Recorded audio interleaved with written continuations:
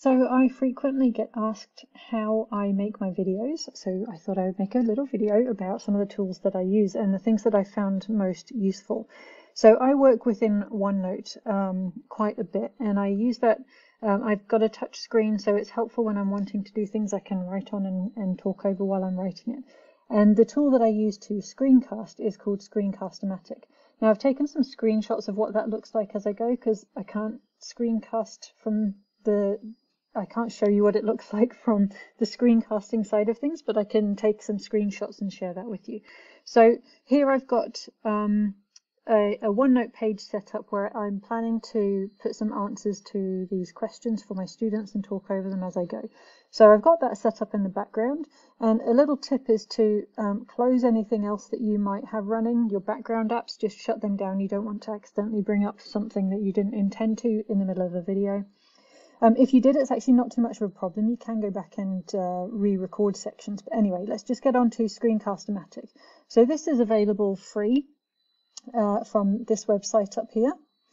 And I always just use the free recorder. That has done enough for me so far. So you click on Launch Free Recorder, and then it brings you up with this box of options down here.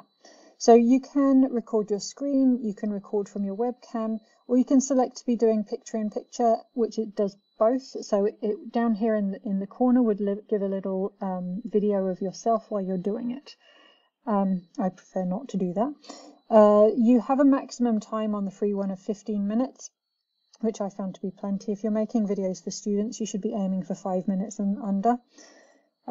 You can choose to do different sizes of screen. So right now what I'm currently doing is using this on a full screen mode, but I could reduce it down to just being part of a screen, and you can make it absolutely any size you want, as long as you don't exceed the size of whatever screen you're working on.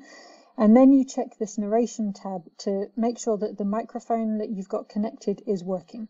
So if it's a microphone built into your device, you just want to start talking. Those green bars will kind of move up and down. It'll show you that audio is being picked up.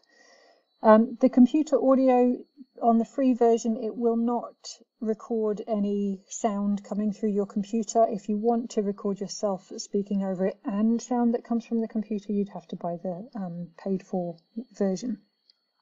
So you check all of those settings are exactly how you want, and then you click on the record button. So once that starts, it looks like this. So it gives you this recording pane. So this one I've changed to not be full screen. So anything out here, that's not going to get recorded. Only what happens inside of the screen is going to be recorded on this particular one. So we have this record button down here that it gives you a countdown. It goes 3, 2, 1, and then you start your recording.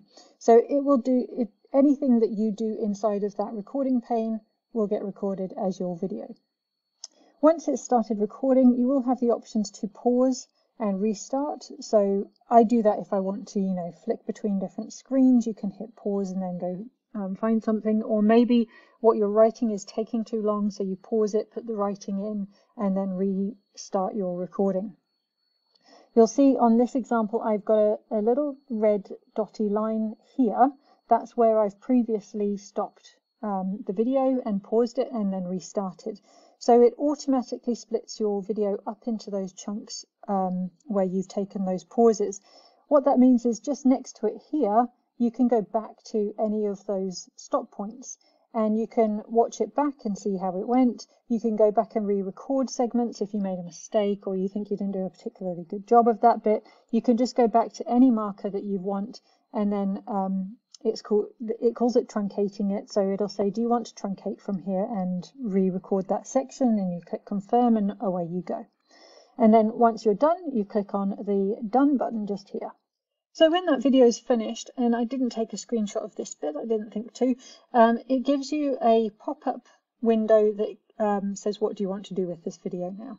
Most of the time, you will probably want to save that to file. There are options that you can send it straight to YouTube if you already have that set up, but it's not necessary. You can save to file and then drop it into YouTube later if you want to. or it gives you the MP4 file that's available for you to share however you want to do that. So you might be dropping it into Teams or some kind of shared platform that you can easily put that video out there as an MP4, and then it can be watched by anyone. So I really love this tool. It's very simple to use, and it means I can do things like write on the window as I'm doing it, just doing what we would normally do in OneNote, but with the capacity to screen record it. And then it gives you that flexibility to do whatever you want to do with it in a very simple way, and make a very quick and easy video that you can share with others. And one last point that I just remembered looking back at some of the playback is you might have noticed that my cursor is being followed and highlighted without me drawing. So I can do things like talk about this graph and say, hey, just look at this bit here where we've got point Q marked on the graph and it's highlighting my cursor. That's one of the options when you've clicked done.